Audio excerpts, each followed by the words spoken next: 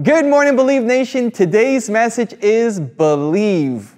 Over to you, Fred Smith.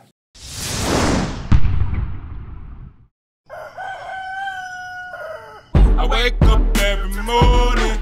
Espresso keep me going.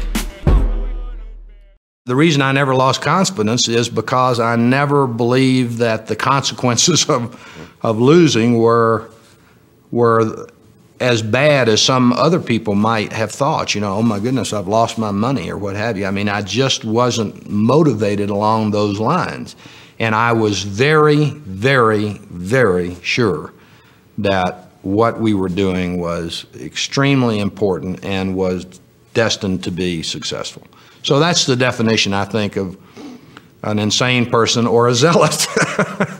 And most entrepreneurs, I think you would find, have that sort of green wire laid in there just a little bit crosswise. And they begin to get focused on something, and they believe in the idea or themselves far beyond what they probably should. So this is obviously a message that I resonate very well with. I think what gives you the confidence to believe no matter what in your idea is knowing that it's helpful.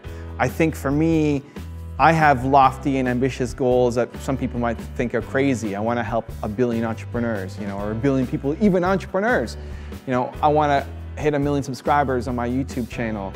And it may not always happen as fast, as quickly as I want it to be, but it's going to happen. And it comes from me knowing that the stuff that I'm making is valuable to me as a starting point. Like, I want to make things that I love. I want to make top 10 videos. I want to write books. I want to help brands. I want to create products that I love, that I use, that when I look at, it makes me happy, it makes me feel good, it motivates me.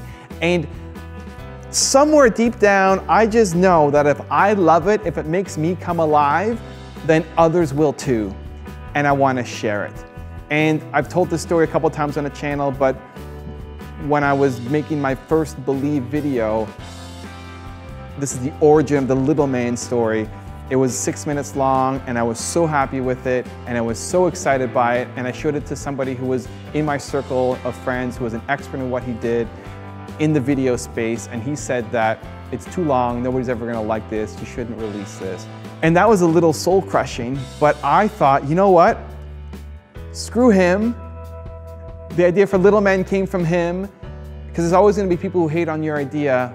I released it because I loved it, because it felt right, because when I watched it, it made me come alive. And that's the only criteria that I need. If I like it, if I love it, if it moves me, if I get emotional handling my product or watching my video, then I know I've done a good job, and I don't care what anybody else thinks. I'm going to put it out there, and it's going to be successful. And that continues to be the biggest barometer. I chase new projects because I'm curious about it, and I want to create something that I personally am proud of, that I want to be able to show my kids, my grandkids. And the fact that you guys like it and consume it and enjoy it and want to be a part of it is a huge honor. I think you need to find that thing and be so proud of the products that you create that you don't care about what other people think about it. You are your own barometer. And I think too many people just mail it in. You do an okay enough project. You're not really super excited about it. You just get the job done. And that can contribute to you not believing in yourself and you not having confidence, because you know you're producing substandard work. When you create amazing things that make you come alive, then it's easy to believe in yourself and what you can do. Question today is, I'm curious what you believe in as a business. What's the mission that you're on? What are you trying to do to make the world a better place? Leave in the comments below. I'm going to join the discussion.